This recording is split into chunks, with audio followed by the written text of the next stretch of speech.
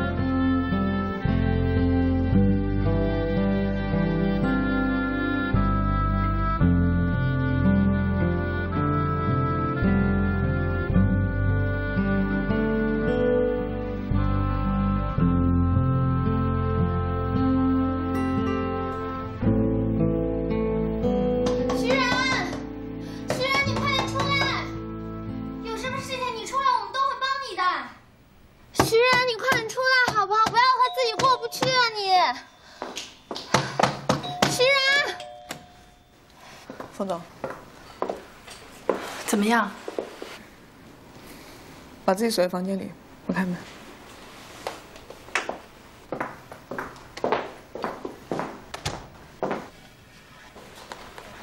文总，我来试试。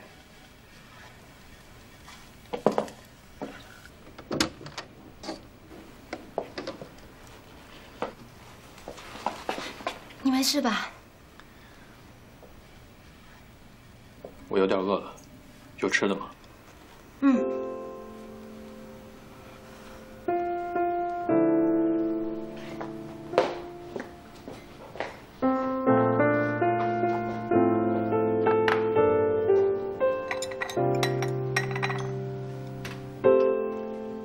吃点菜吧。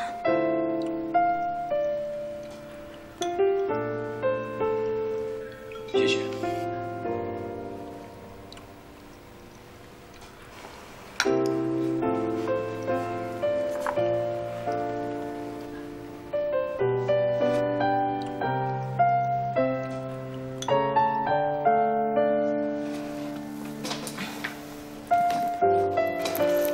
如果没有什么事儿，我就先走了。七七，照顾好他。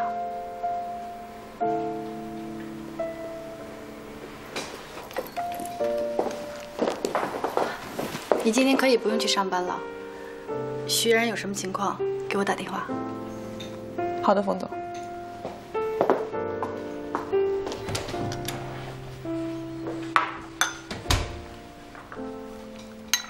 我再去帮你加点热的。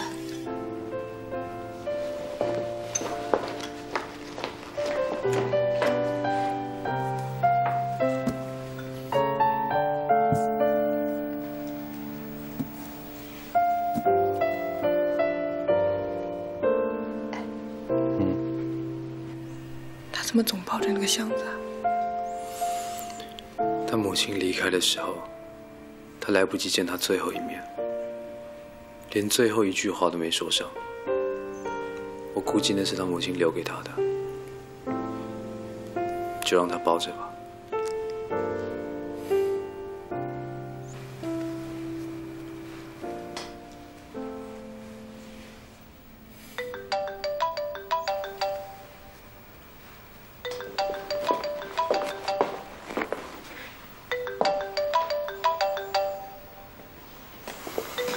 喂，许然现在没空，我是许然。徐然啊，你什么时候给自己请了一个男秘书啊？那我们就说正经的，我现在马上就要购买你100%的股权，要是你不答应，我就把你的计划说出去。我知道你会给我打电话，我没有办法把100%的股权都卖给你，但是我会跟你合作。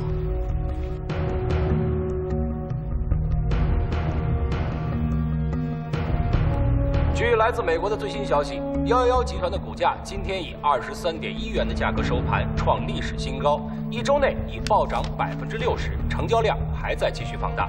另据业内人士透露，该集团即将注入一笔来自海外的资金。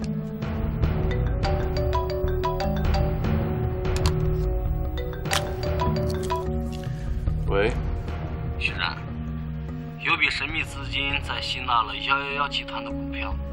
而且几家银行都通知我，有人突然大量购买了111集团的看涨期权。变化永远都跟着我的计划走，辛苦你了，马凯。怎么了？熊家界上钩了。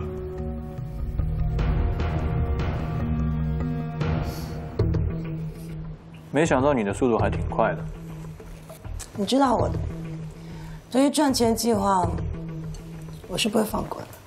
赚钱可都是有风险的，如果会倾家荡产，你会害怕吗？什么意思啊？你上次要我纠正你的推理，我看你说的那么开心，没好意思打断你。其实你全错了。111集团。从头到尾，就是我帮你和合纵联盟准备的一家空壳公司。不可能，冯修文是你的军师，他还给你2000万做投资。那2000万是他要捐给失踪者家属基金的一笔善款。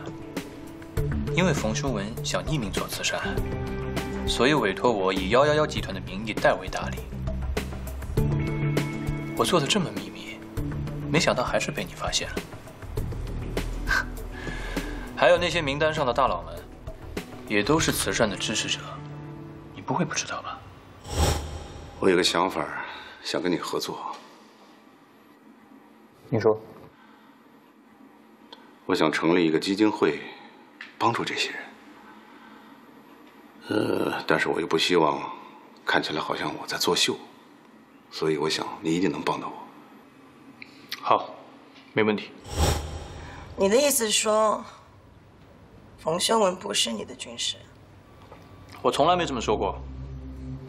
你猜，如果我现在就从111集团撤资，你替合纵联盟大量买进的那些股票会怎么样？还有看涨期权，我可早提醒过你，5倍不是小数目。你做了那么愚蠢的投资。合纵联盟不会放过你吧？冯修文不会做无利可图的事，还有那份投资计划，明明是你自己先大量持有了，要不是我发现你，你岂不是把自己给困死了？我当然有方法让你发现了。知道你为什么会上钩吗？因为你太自作聪明，在你的眼前只有利益。你用利益去衡量一切，而且你把其他人都看得跟你一样，所以你永远都看不出来，冯修文的那笔钱是真的善款。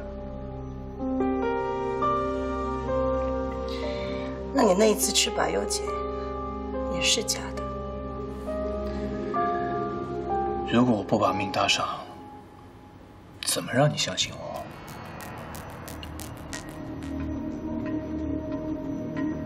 现在你的命运都掌握在我的手上了，这种滋味不好受吧？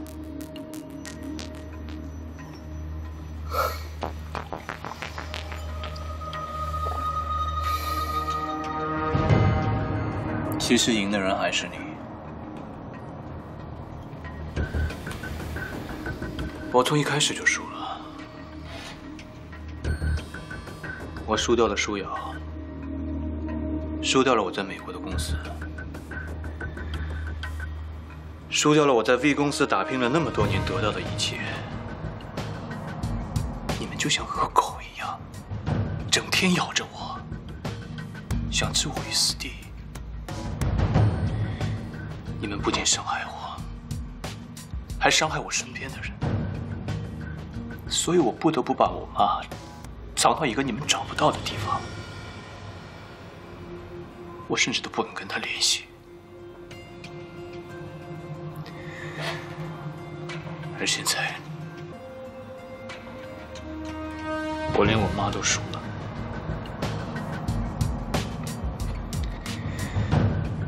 她就一个人孤零零的死在病床上，连她儿子的最后一面都没见到。我甚至连跟她解释的机会都没有。为什么？为什么她要孤单的生活13年？这一切都是你们害的，而现在，我要背负着这份愧疚一辈子。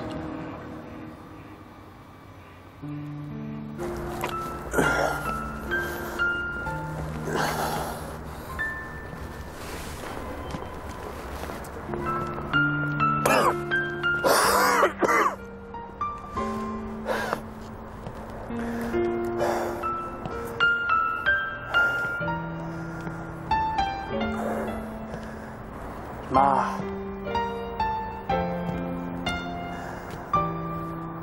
我现在带你来看呢，是这个城市最繁华的地方，好多人都到这来买东西。你喜欢什么？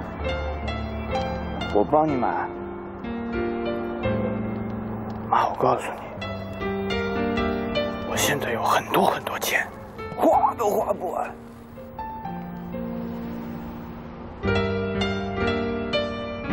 什么？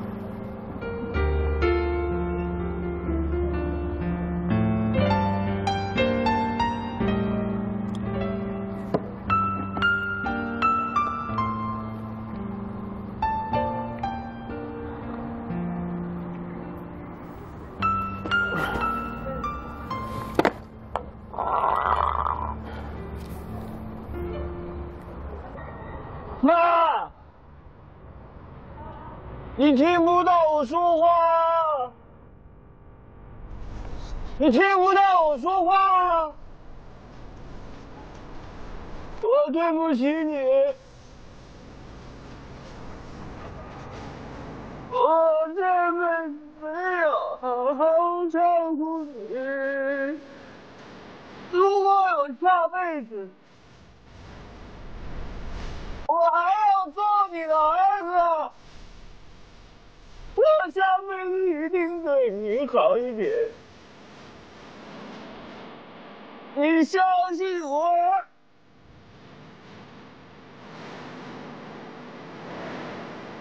你相信我，啊！你能听到我说话吗？你怎么了，徐然？我怕他听不到我说话。没事啊。我们先起来好不好？我想给你买衣服穿，我要给你买最好看的衣服。你别管我。妈，我想给你买衣服穿。徐然，你喝多了，你不能再这样子了。我要给我妈买最好看的衣服。好，我们先起来好不好？来，起来。我不要你管。我讲过。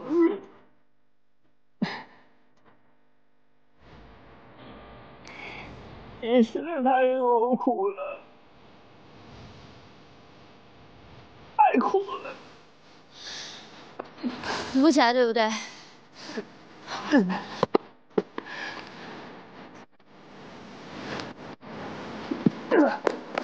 给我！你跟我回去嘛！我不回去！你到底要弄这样什么时候？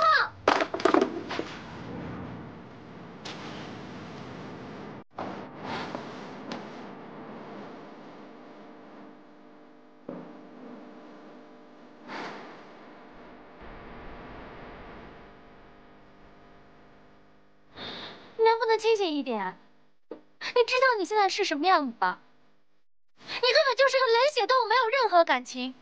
你只会把自己关在自己的世界里，开心也好，不开心也好，从来都不知道说出来。你宁可相信梦境里的东西，都不知道感受一下身边真实存在的人。你凭什么要全世界的人全都围着你一个人转啊？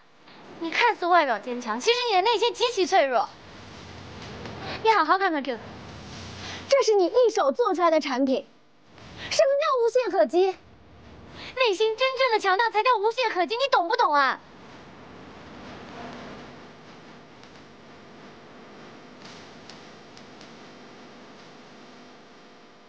微笑警官，我跟徐然现在在万达广场门口。好，马上见。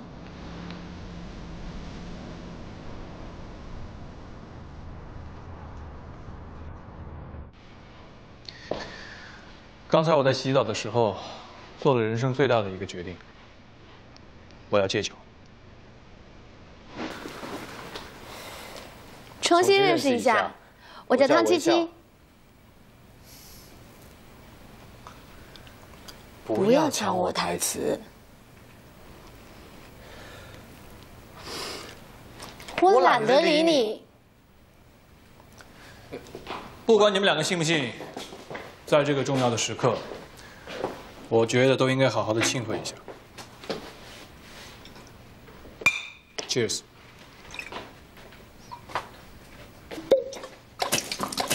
喂，你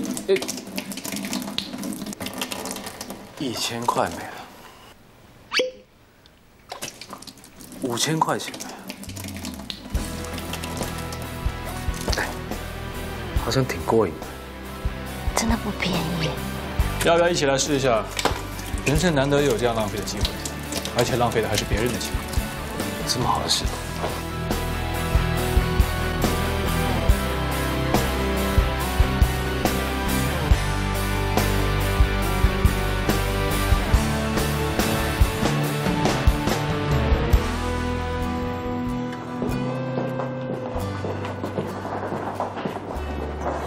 早，石头早。冯总还没来？还没有，现在还早呢。麻烦你一会儿把青阳的推广计划送到我的办公室。好的。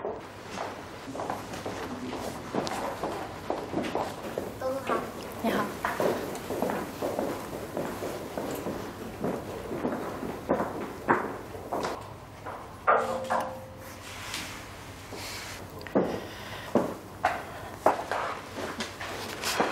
这么早出现在办公室，别告诉我又要离开几天。你没看见我正在工作吗？你要的青阳计划书。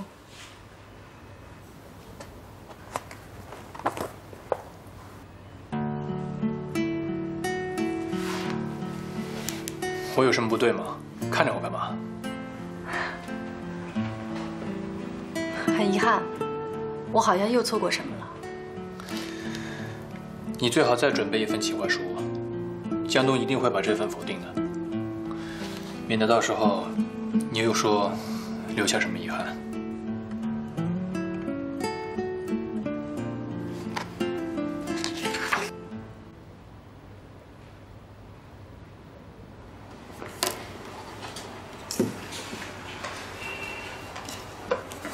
姐姐，你是不是不舒服啊？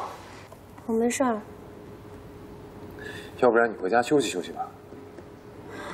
我等一下还要去徐然家一趟呢。哦，对了，赵宁，我这里还剩下几个片段，交给你来处理一下，你先帮我初剪，然后其余的等我回来之后再弄。谢谢啦。琪琪，我不会让你再去徐然那里了。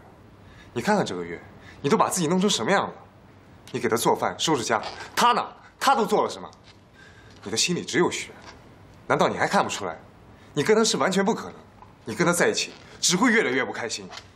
你怎么回事啊，赵宁？我跟徐然他到底怎么了？你把我到底是看成什么样的人了？我愿意跟谁在一起，那是我自己的自由，我乐意。什么吵什么啊？什么在一起不在一起啊？我跟你讲哦，你们就应该跟梦工厂在一起哦，跟工作干在一起才对啊！你们这2个80后啊，每天为了爱情啊，叽叽喳喳，叽叽喳喳的。这是什么？你们这些80后啊，就是被这些爱情片搞得头昏脑胀的。这个我先拿去看，假如不会把脑袋搞坏的话，我就给你们，好不好？谈爱情，工作，赶紧工作。你最好给你的好朋友江东打一个电话，叫他别再千方百计地阻挠青阳的推广计划了。很久没有联系他了。我知道你一定有办法的。我为什么要听你的？因为你的股票，我早就跟你说过其中的利害关系了。不如我们来做个交易，即使合纵联盟垮台了，我也可以保证你熊家杰后半生衣食无忧，这是交换条件。我要现金。现金我没有，要知道大宗交易的交割是需要时间的，你正好可以利用这段时间去完成我布置给你的任务。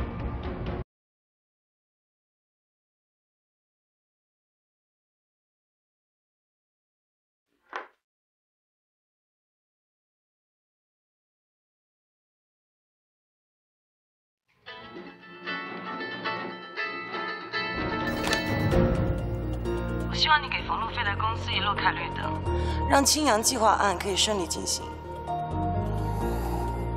这不可能。虽然我跟冯路飞没有什么，可是他身边有徐然。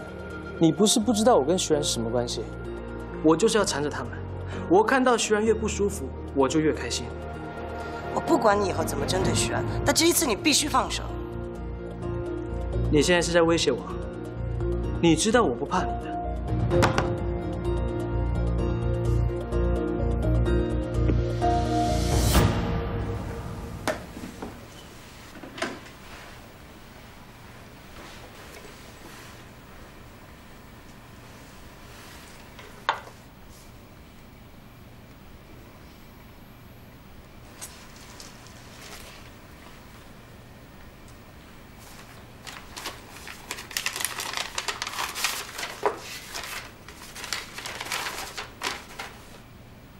徐然，我在这里写下一个秘密。当你看到这封信的时候，我已经不在了。28年前，我遇上了一个风度翩翩的少女，我们很快就相爱，但好景不长，她为了继承家族遗产，不得不远赴香港，而那个时候，我又刚刚怀上了你。我在老家一直等她。可他始终没有来。后来我才知道，他接受了家族联姻，组建了自己的家庭，并有很好的事业。那个当年的少年，也就是你的亲生父亲，他的名字叫冯凯，现在他叫冯修武。我本来不想把这个秘密告诉你。只想把它永远藏在心里，一起带进坟墓。可是那一天，当我看到那个姑娘，你告诉我她是冯修文的女儿，我犹豫了。那个姑娘喜欢你，可是你们却不能在一起。徐然，我知道你接下来要面对很多本来你可以不必面对的压力，却原谅我的残忍。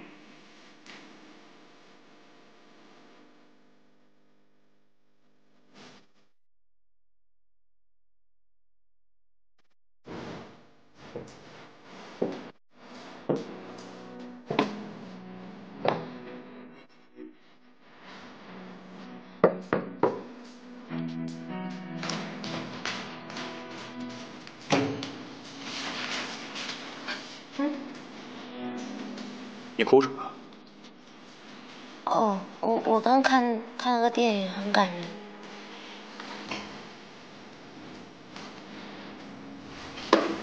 哎，干什么去？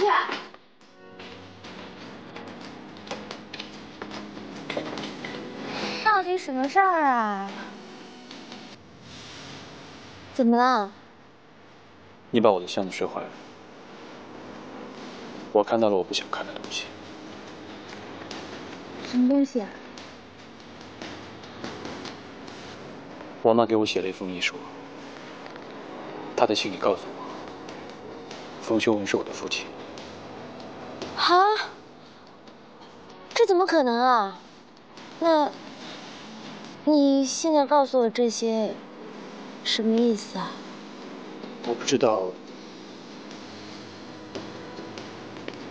怎么去面对冯路飞。你别难过了。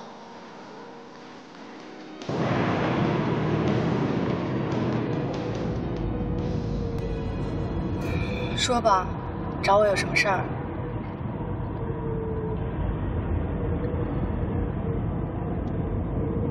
有什么话你就直说吧，别怕我生气。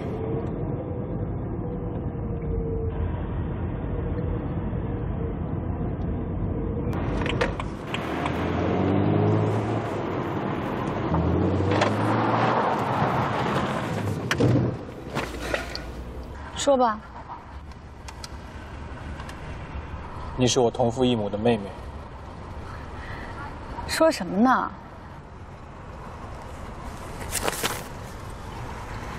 这是我妈留给我的。写什么了？你的爸爸，我们的爸爸，他在年轻的时候娶了我妈，后来他迫于家族的压力，一个人去了香港。除了我这个躺在摇篮里的婴儿，他什么也没给我妈留下，连一张照片都没有。你觉得我会相信你吗？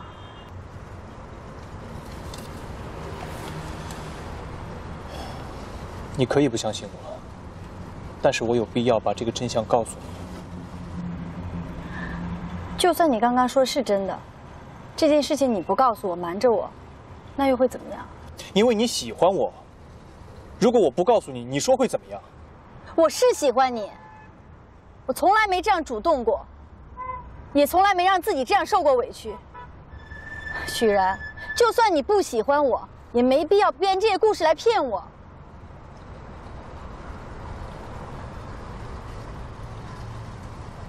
冯修文以前叫冯凯，我相信在这个世界上，没几个人知道这件事。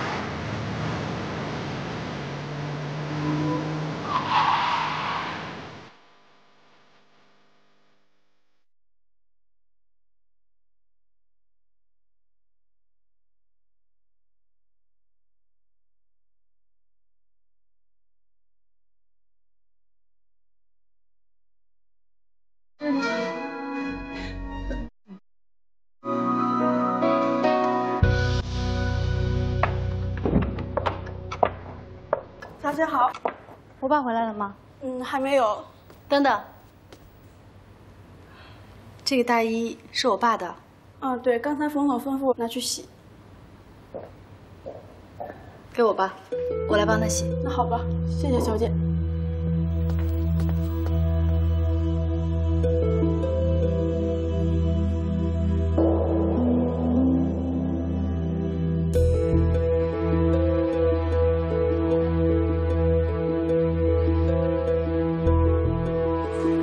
张医生，麻烦你帮我做一下 DNA 测试。这个结果什么时候能出来？这个明天就可以。这么快啊！谢谢。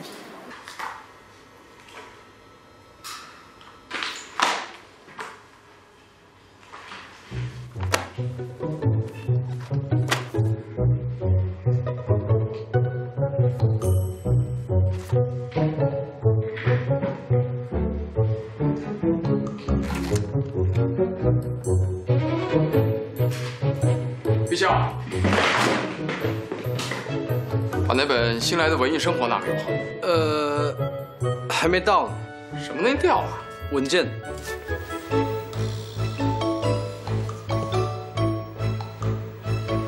你搞什么鬼啊你？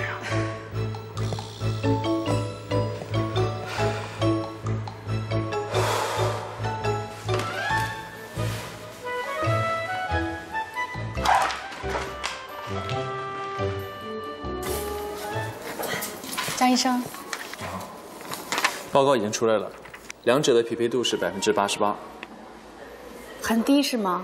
这个已经算是很高的匹配度了。这种匹配度基本上可以肯定是亲缘关系。不是还有12%吗？这个是区域误差，人的细胞很复杂，环境也许会引起染色体变异，所以这12%也许不算是亲缘误差。也许，那也有可能是亲缘误差啊。理论上是有，但基本上没有。谢谢。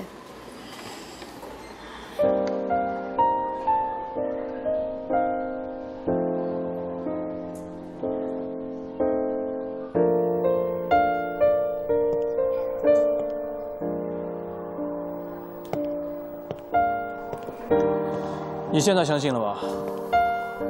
你怎么知道我在这儿？你现在是我老板，我有责任知道你的行踪，保护你的安全。老板，你应该叫我妹妹，你是我哥哥。青阳的企划案出来了，我们回去吧。现在就给我摆出哥哥的派头了。你还是以前的那个冯路飞吗？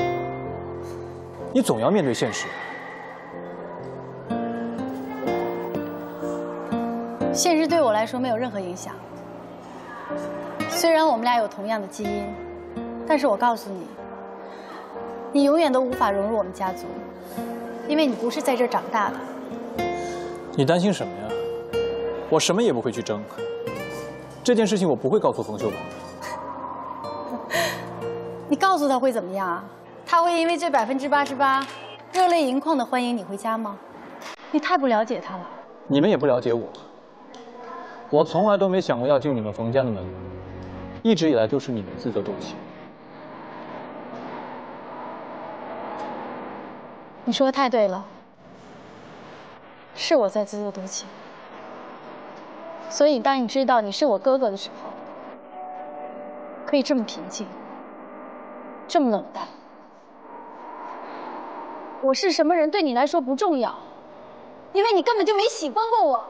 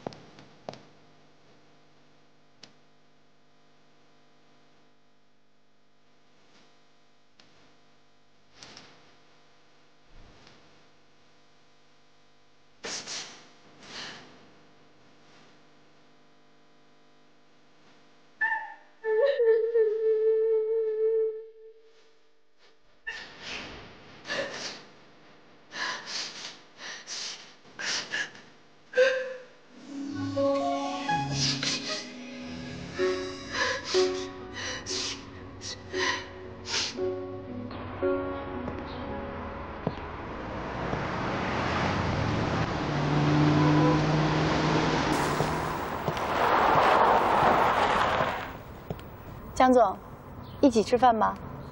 这不会就是冯总找我的目的吧？不可以吗？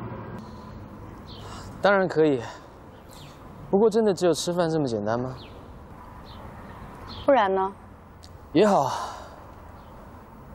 我也想找你聊聊青阳的事情。吃饭吧。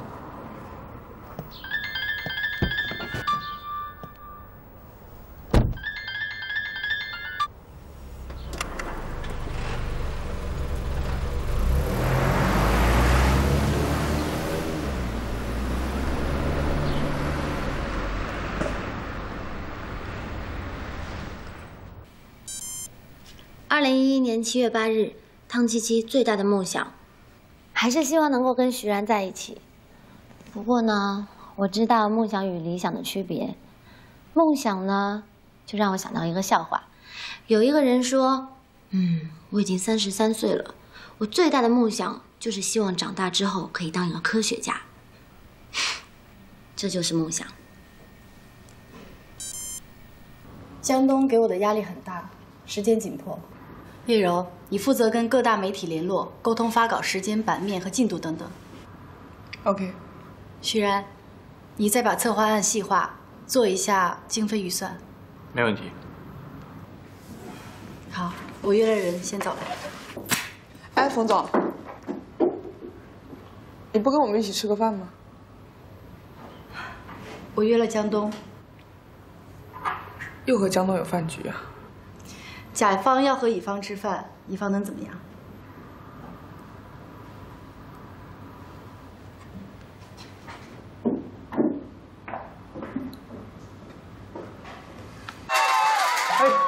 看哥们儿，哥们儿，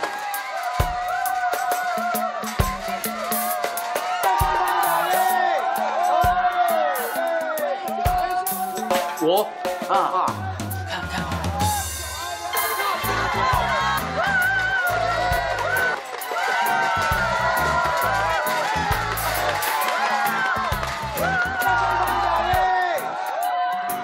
微笑，哥们儿支持你，不错。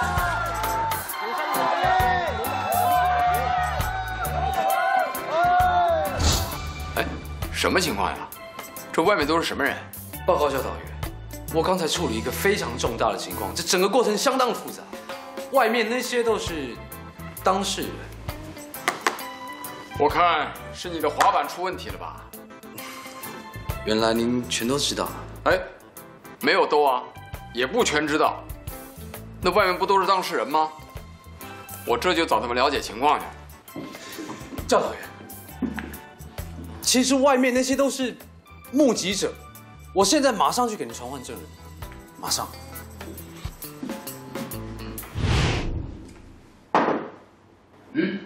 进来吧。是。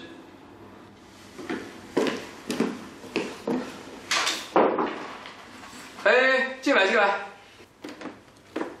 报告教导员，我们老板来了，老板请。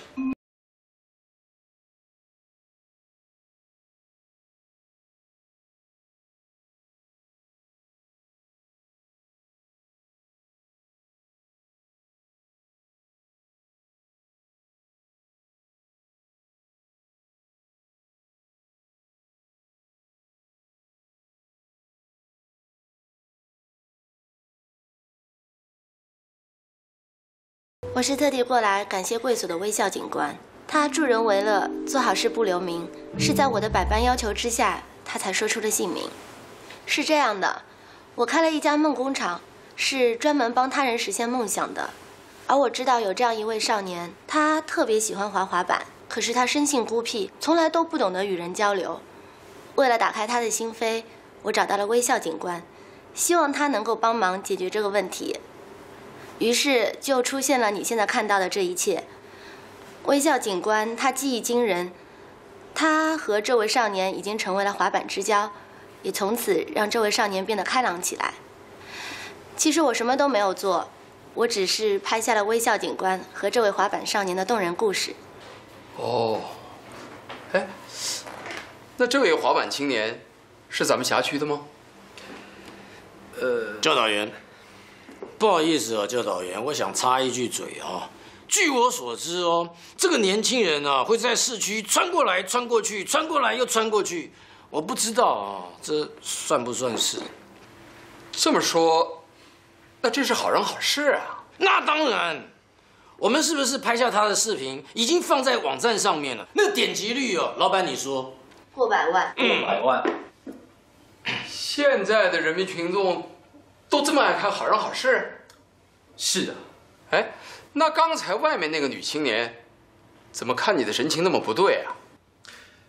啊，这样吧，你们把你们的网站和地址告诉我吧。哦，这个要问我们老板。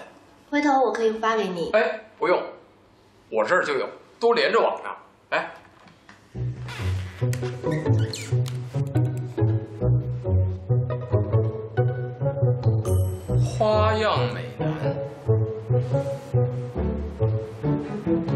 歌一枚，求交往，好萌啊！挥挥小手绢求勾搭，打滚求交往。教导员，我错了。韦乔，你呀，你看看啊，我得好好敲打敲打你，你这搞的什么名堂？是。哎，谢谢你们大家配合啊，谢谢。